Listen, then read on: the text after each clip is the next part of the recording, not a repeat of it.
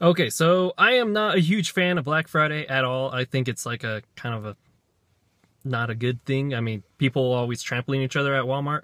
But today, I somewhat changed my mind.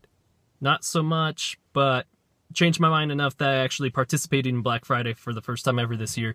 And surprisingly, I had a great experience. It is like 2:15 right now, so I'm surprised I actually got what I got.